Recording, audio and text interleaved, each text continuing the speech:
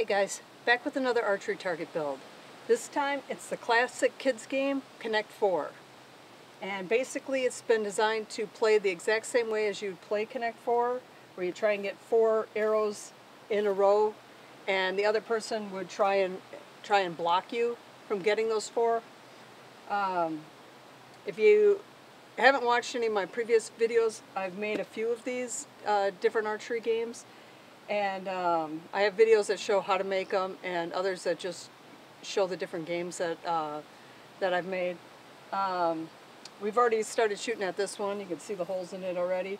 But I'm going to shoot a few at it just so you can kind of get an idea of how the game goes. But basically, other than with Connect 4 where you drop the little checker piece in and it goes to the bottom, with this, wherever you hit, that's where it's going to stay. So it's actually a lot harder to block people, because if they get the center, they can go in any direction.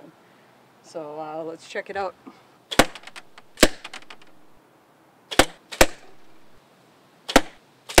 So you can kind of get the idea. Basically, you shoot, and you can either play it trying to actually get the actual bullseye, or just hitting the target, you know, at any point on the actual target. The cool thing about a game like this is the targets are so close together that even if you missed, you probably would hit something if you were playing, you know, outer ring counts. So anyway, if you like this kind of stuff, like, subscribe, and I'll catch you on the next one.